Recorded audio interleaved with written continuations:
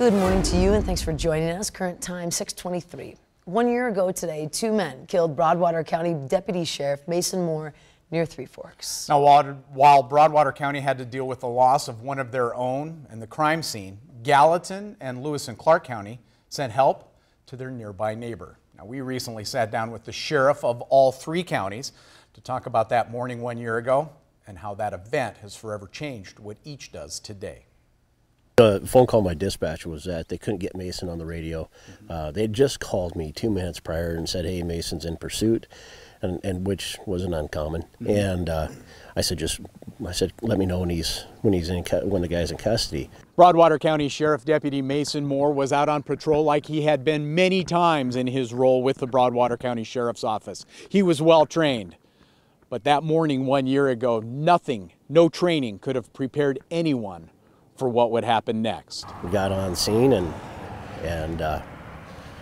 pulled in behind the high patrolman and got out of my car, and then the lights were on Mason's car, and I walked over there trying to figure out what was going on, because no emergency lights, no siren, no nothing, and the door was open, which I thought was odd, so I thought maybe he got out and was running on foot, and looked in the driver's seat, and there was Mason, and in not a state that I felt that anybody needed to see him in, and the high patrolman showed up, and I said, "Give me a blanket," and covered him up and moved everybody back. And I remember it was my captain that gave me a call, and just that horrible feeling in your stomach, and just I felt it as we were driving up this morning, is just that horrible feeling. And so I immediately called Wynn. Obviously we're friends, and just told him anything that he needs. And I can only imagine what's going through his brain, so we just sent everybody out and sort of helped with the scene, helped with the press, helped with all of those things, because he needed to take care of his people, which he did. We didn't know Mason that well, but we really know Wynn that well. And that was the hard part, is to look at the law enforcement family and to see them suffer and to know what that loss meant. That's why that Brian and I jumped in our vehicles.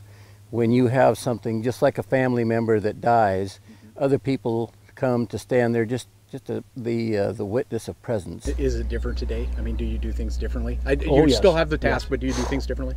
Extremely different.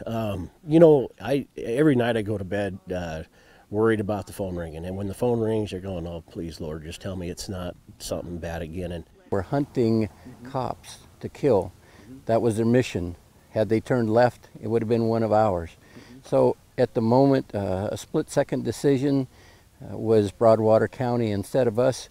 Our guys think about that all the time, and we remind them that every traffic stop could be something that turned into something fatal.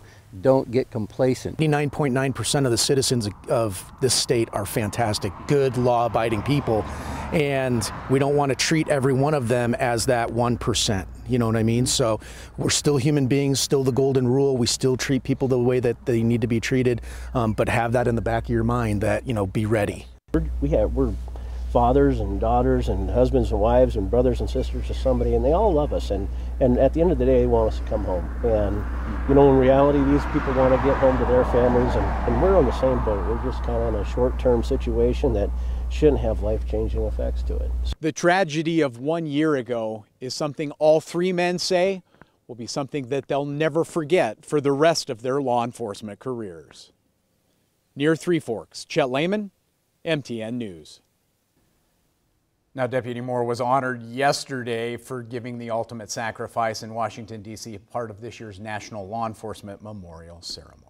Such a tough story, and his birthday was last week. Absolutely. It's just so heart-wrenching. Again, on this anniversary, our thoughts go out to Jody and his family as well. Absolutely. It is time for a quick break. We're back in 2 short minutes. Stay with us.